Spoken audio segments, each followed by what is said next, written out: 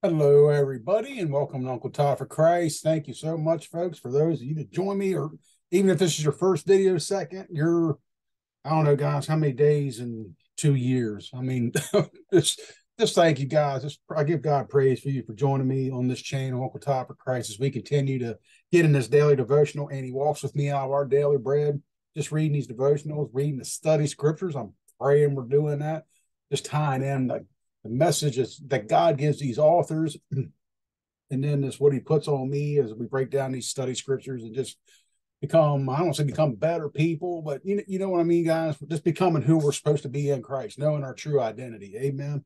But thank you for joining me today. Today is Saturday, June 24th, 2023.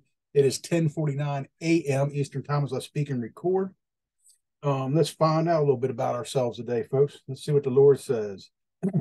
Today's title, Stay in the Sunshine. Stay in the Sunshine. And our study scriptures is John chapter 15. Anybody's been following along for the past couple of months, guys, that is the scriptures, the chapter that talks about the vine and the branches and the fruit.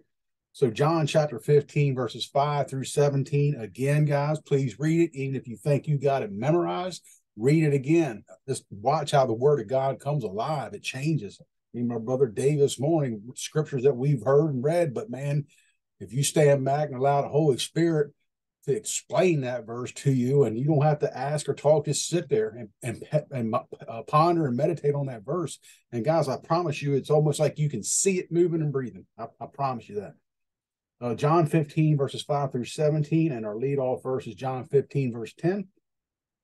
This is what Jesus says: If you keep my commands, you will remain in love, just as I have kept my Father's commands and remain in his love. There's another one of those if and then statements, guys. Richard DeHaan, our author, writes this today. Excuse me. In his book, The Best Is Yet to Be, true statement, Henry Durbinville told the story of a little girl in London who won a prize at a flower show. Her entry was grown in an old cracked teapot and had been placed in the rear attic window of a rundown tenement house.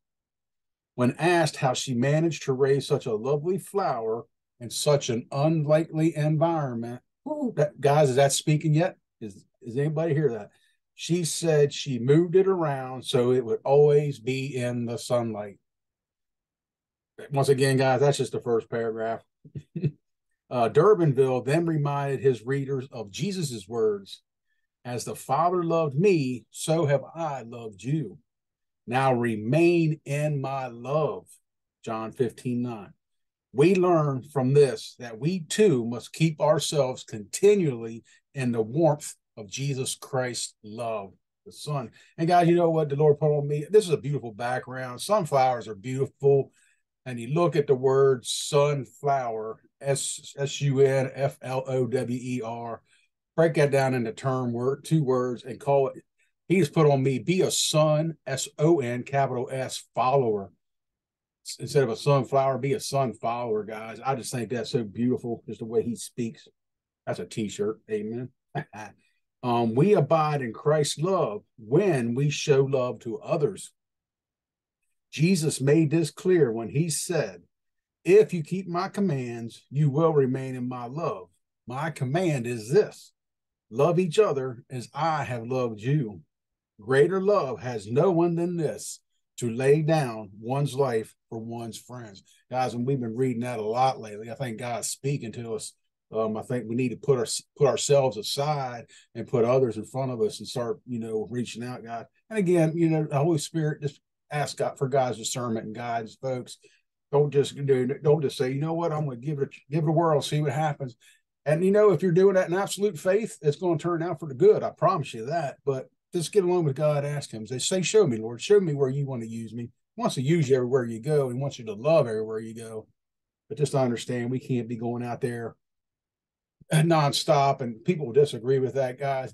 Just trust me, that discernment, just pray for God's discernment, wisdom, and guidance. Amen.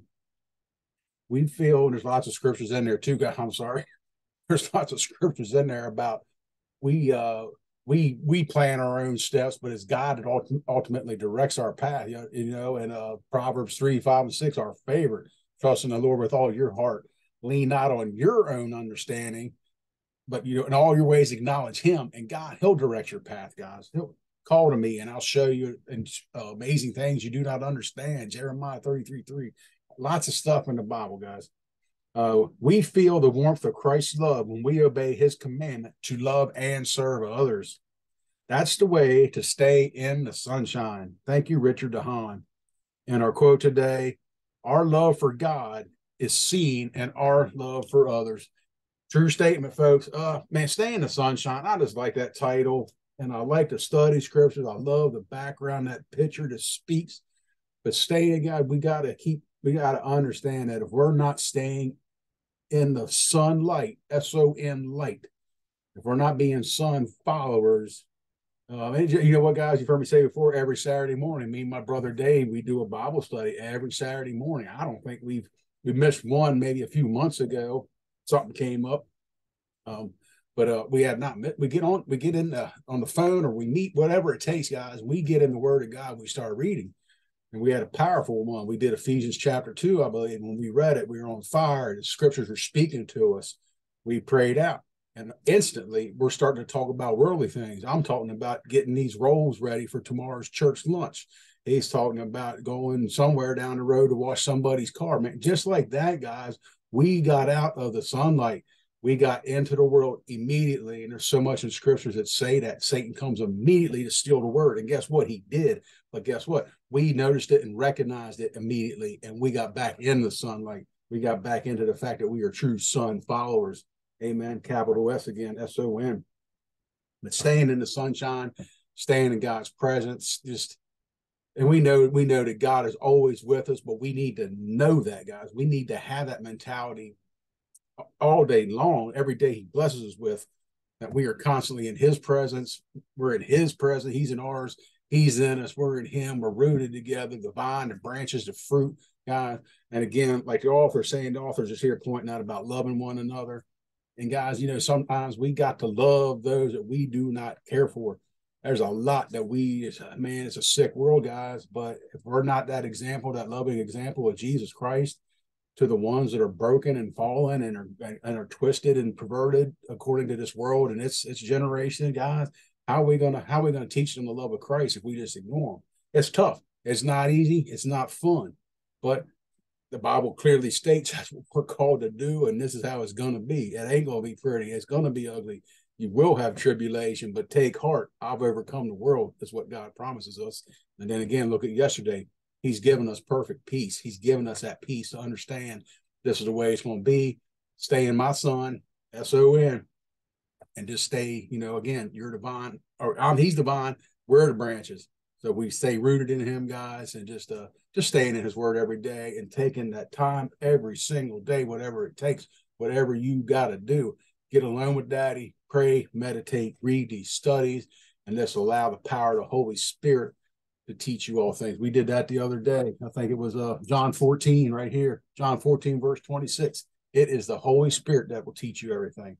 So, guys, thank you so much for joining me today on this Saturday. And until tomorrow, the 25th, enjoy the rest of your day, and we'll see what the Lord says then. I love you guys.